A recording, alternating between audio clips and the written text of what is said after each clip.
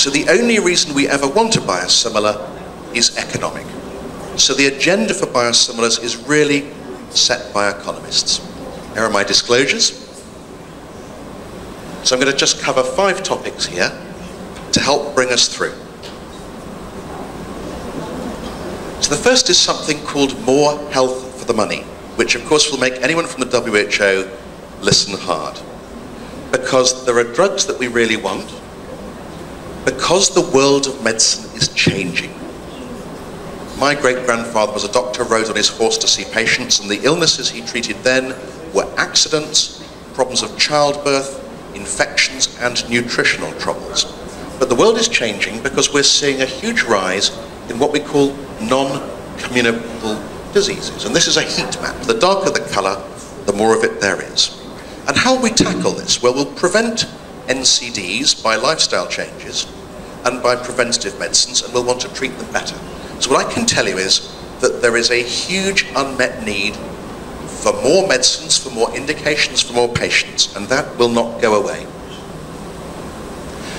The most important globally is cancer, just because it happens to have the greatest impact on lost life when you should be looking after your family, the greatest economic impact. And why is it important? Well, think about the diseases that we might consider. Malaria, TB, HIV, these are very important killers for the world. But cancer has a bigger impact than malaria, TB and HIV altogether 3 times over.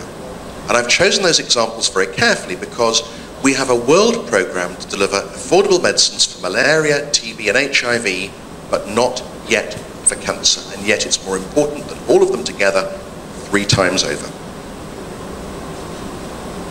And it's very important here. Middle East, North Africa is the hotspot for cancer.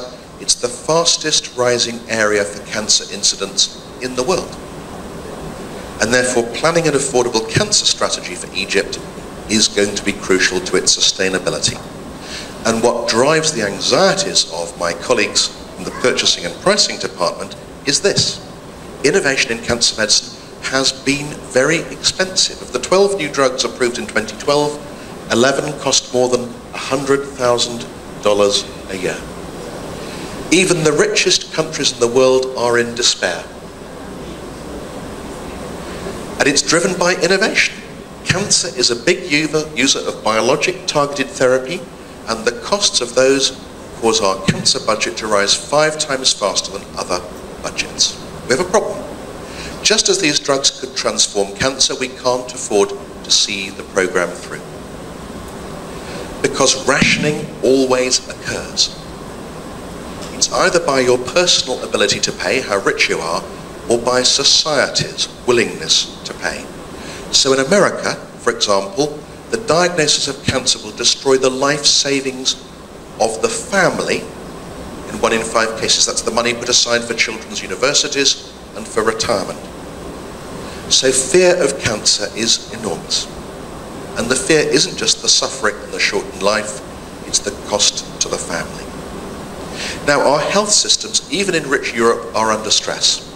If you take a basic access to healthcare as being that when you're ill, you can get a prescription and fill it and see the doctor and get recommended care, then you may be surprised to see in Europe and the world how many countries fail that for at least half their population. Now, you're not surprised to see America in trouble, because in America, medicine is a profit-making business. But are you surprised to see France, Germany, Holland, Norway, Sweden, and Switzerland? We are all under pressure. And pharma companies know this. Regulating the drug isn't enough. You need to have the drug in your pharmacy. So let's just look at the 49 recent innovative oncology drugs launched, and look at the countries that launched at least half of those drugs. Now, there are 200 countries in the world. Half or more were launched in only 6. Those other countries had no access to the drug, they weren't launched. And having it in the pharmacy is no good if you can't afford to buy it. So out of 200 countries in the world, how many could afford to reimburse from General Health Service funds at least half the drugs? And the answer is 2 countries in the world.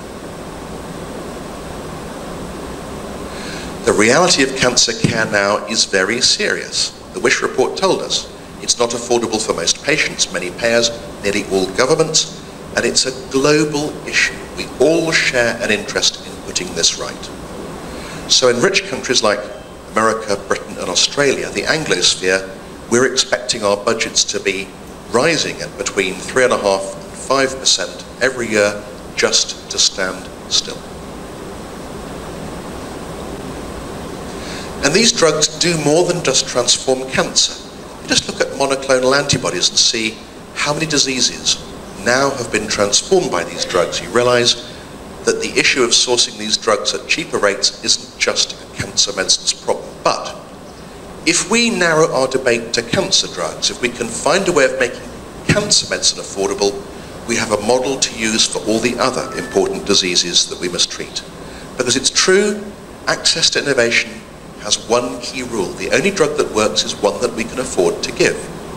And on our current pathway, cancer medicine is increasingly unaffordable as a component of healthcare. These drugs are for the very richest in society.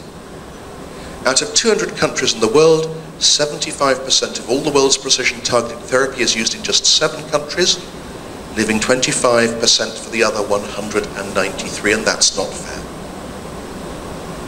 Which is why the WHO report came out called More Health for the Money. It said every country can do something to improve the efficiency, the cost effectiveness of their health systems, to release money to treat more people with better treatments. And of the 10 leading things you should attack to make your health system go better, number 1, underusing patent expired copy drugs and paying more than you need for medicines. Why? We write many more prescriptions in a day than we'll do radiotherapy or surgery. And the impact of the drug budget is seen in 1 year. Better treatment for cancer is measured in 5-year survival differences.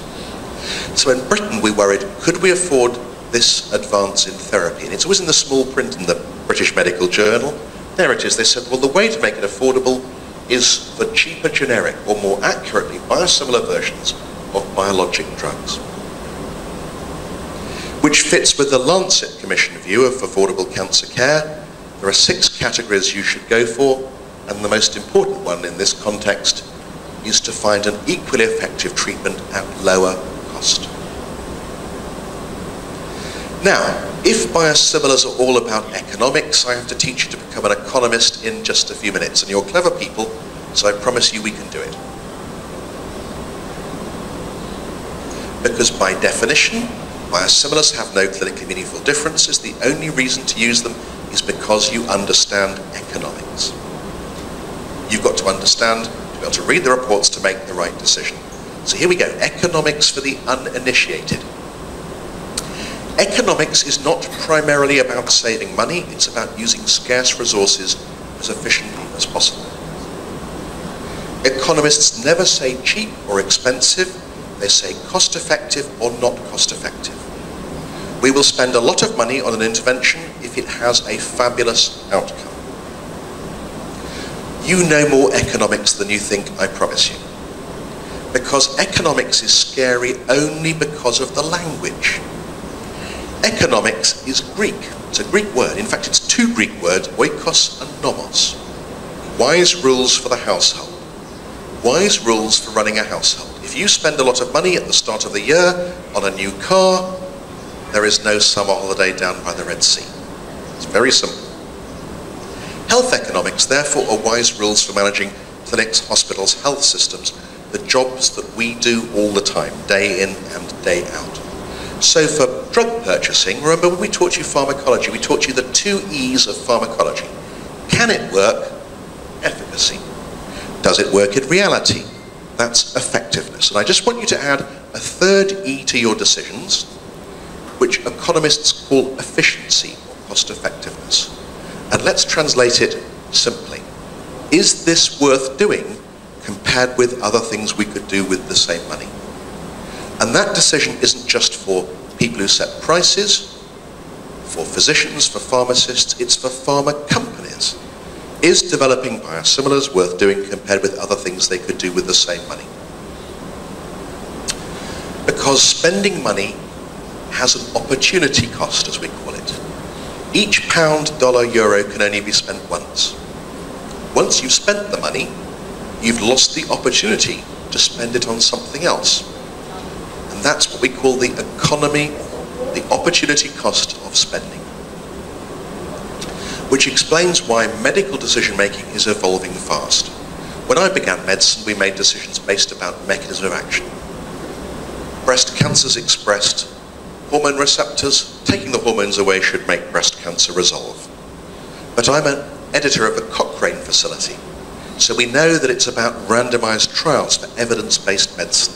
And the question we ask is, does this intervention make you live significantly longer or live better than the one before? So for trastuzumab for breast cancer, the answer is yes and yes.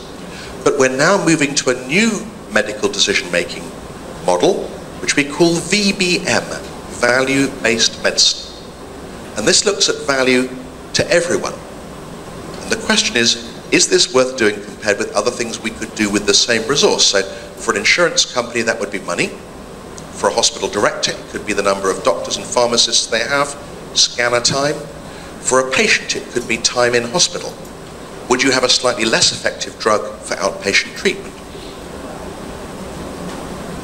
What have we learned from generics? What do we know about the economics of generics? Because we've had bioequivalent generics for 30 years. Well, the first thing is that they're cost effective. So they enable us to give more treatment for more patients without breaking the budget. We know that that impacts on the financial toxicity for patients, because if we prescribe a generic, less patients abandon their treatments. What they do next depends on your country. If you're in a region with very good access to the drug, all that you can do is save money to spend in other ways, and that's a very valuable thing.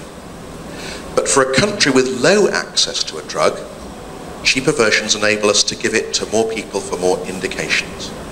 And so for countries like Britain and America, the impact is enormous. So in America, for California, look, they saved 21.7 billion last year. Similar for Texas. So this explains why Britain and America, being very focused on value, around 85% of our prescriptions are made over to generic medicines or biosimilars.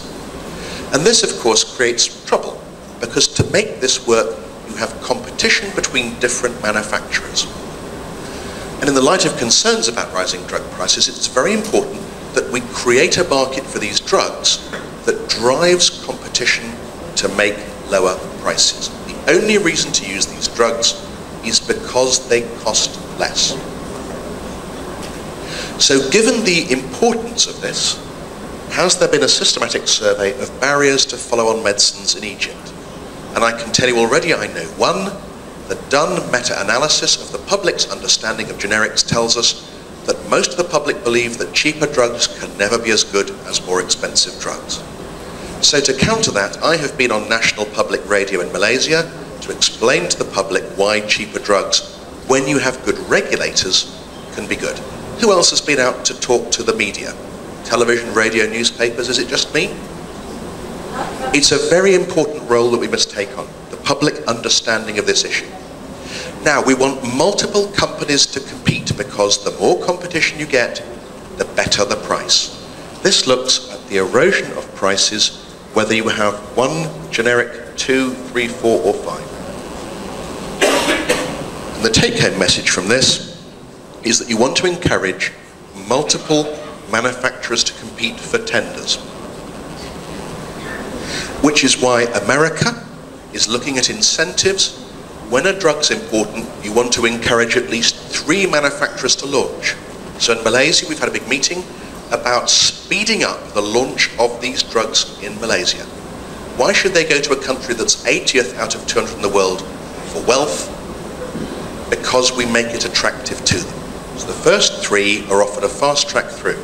And I'm sure we'll discuss later the idea from the WHO about pre-qualification. It's a big program run out of London for generics, where if London approves a generic, 14 other countries will also approve it based on some limited extra questions, which speeds up access. Remember, if it's not launched in your country, you can't even buy it. Now, We typically worry about prices. But if we drive the price down with anti-competitive measures of some sort, then we have difficulties. Because if it gets too cheap, manufacturers pull out, leading to drug shortages when the profits fall, which creates a new monopoly over again, which is the opposite of what we want. Now, we know a lot about the generic market. What about the biosimilar market? Well, we've had 12 years in Europe, so it's easy. More competition leads to more competitive prices. This shows the price erosion of infliximab, a wonder drug for arthritis. That's the drug of the original price at launch, and you'll see each new version launched led to a price reduction. Now, the yellow dot is what happened with generics. So the answer is the price doesn't fall as much or as fast, but the shape of the curve is the same. If we hang on long enough, we will drive the prices down.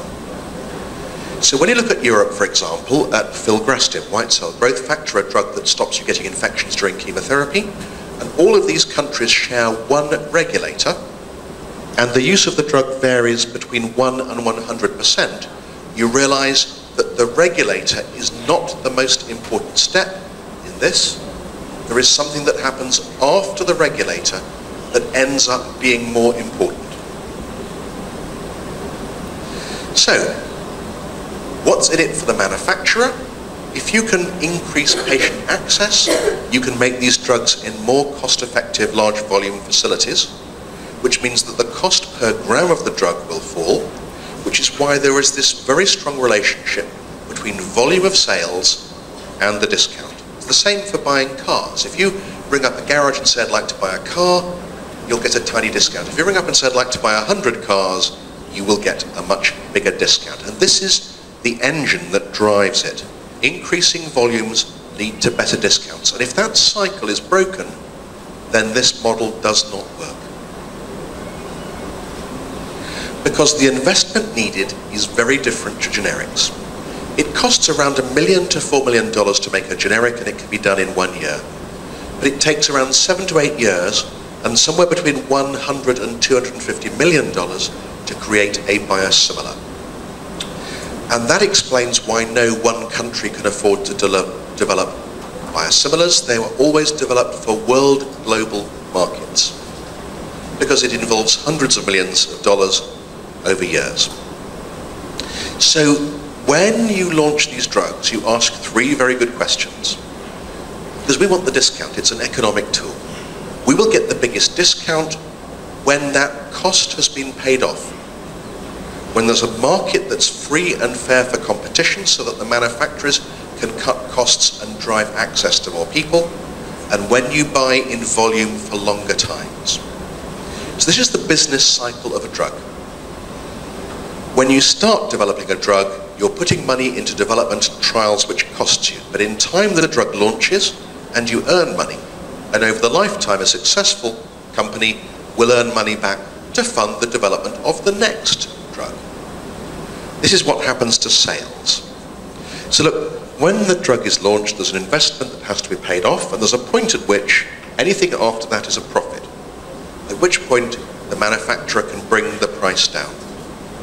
And ideally, competition erodes the price. But we reach a point where the drug is no longer cost effective to be made and is withdrawn from the market, which has already been seen for some biosimilars. And if it withdraws down to one manufacturer, you have a monopoly all over again. Now, biosimilars are a challenge. The generic model means that you can pay off development within a few months, but for biosimilars, it is very different.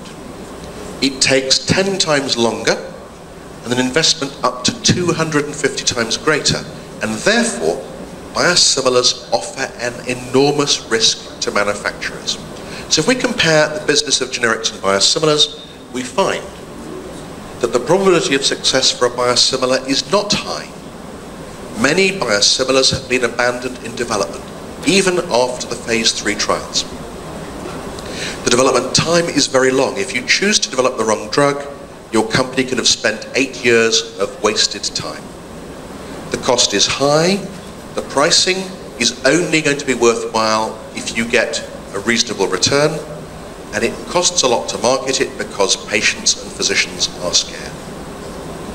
And it's not yet certain that after 12 years and 40 brands launched in Europe, that biosimilars actually are a business that will make a profit for pharma. It's very delicate. So in Europe, the experience we know comes from 700 million patient days with the biosimilars, which is a clinical success. It's an economic success in that we clearly can see they increase access to treatment, as long as the European Commission finds these points working. That you create competition that drives down the price, and they've said that the difference between price and market share is very low. Price is not the driver. In some therapeutic areas, dropping the price can increase penetration. If you have a low access market, cheaper drugs mean more patients get treated, which is obviously useful in the context of middle-income countries like Egypt.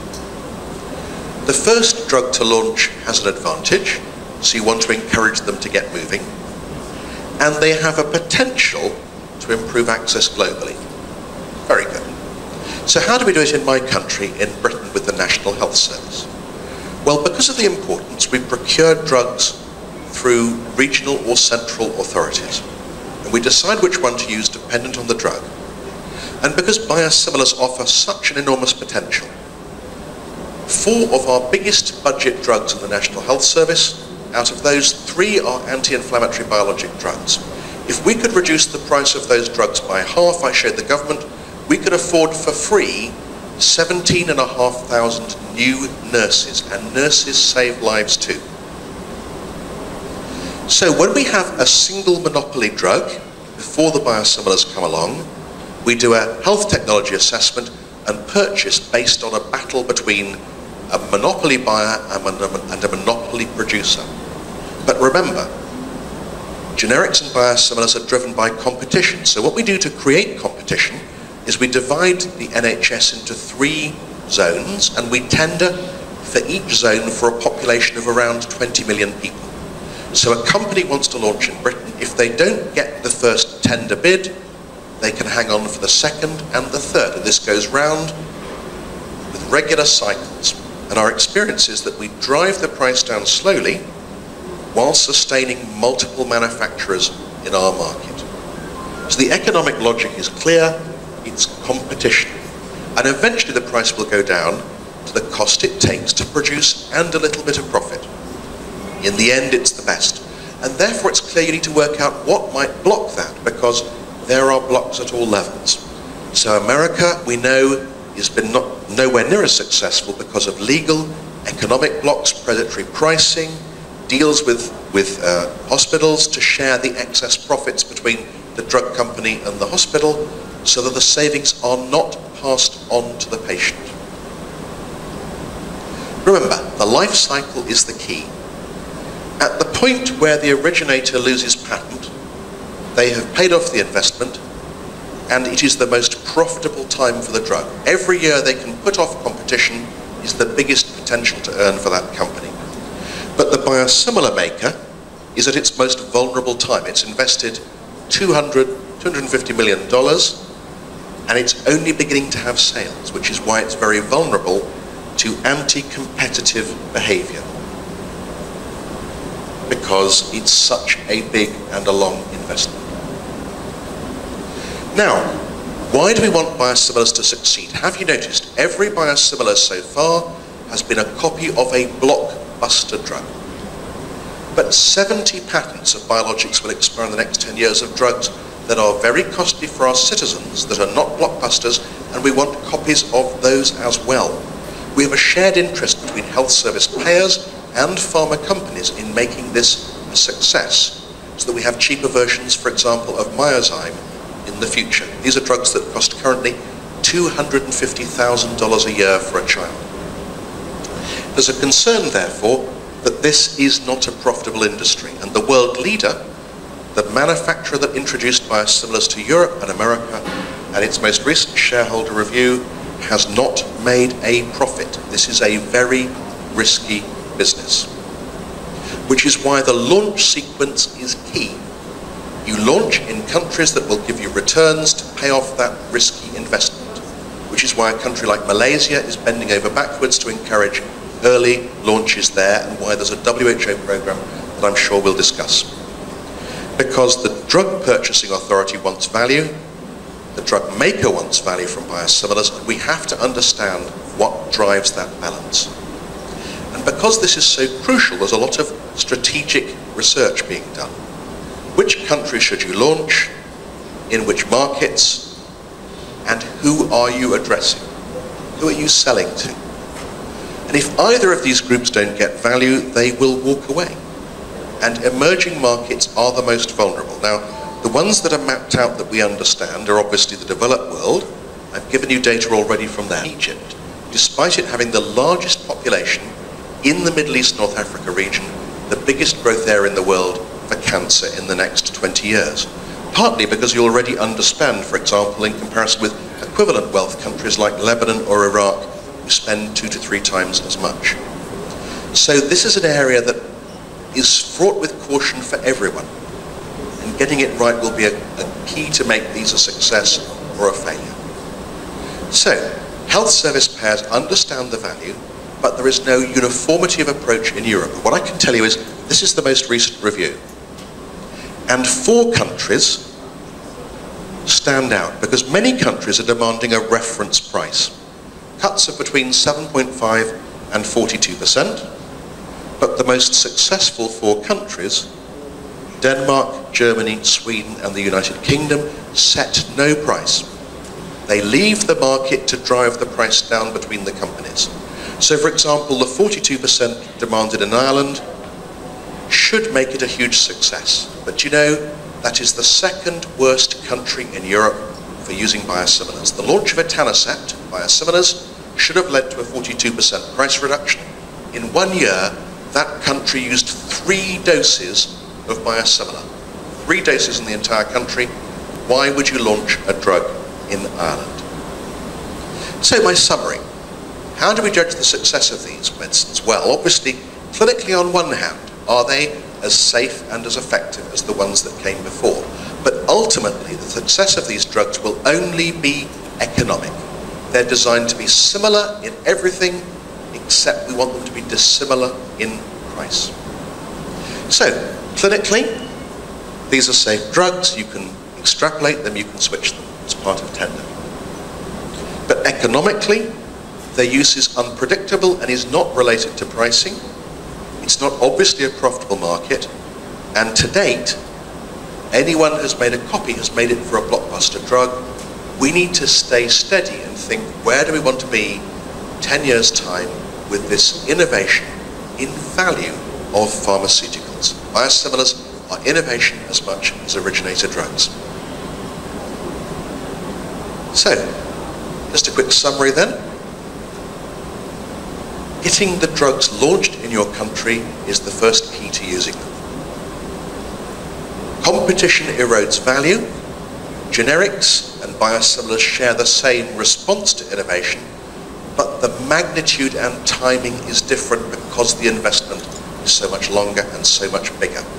And understanding that should enable you to grow a successful biosimilars market, because the regulators can only do one small part. Thank you so much.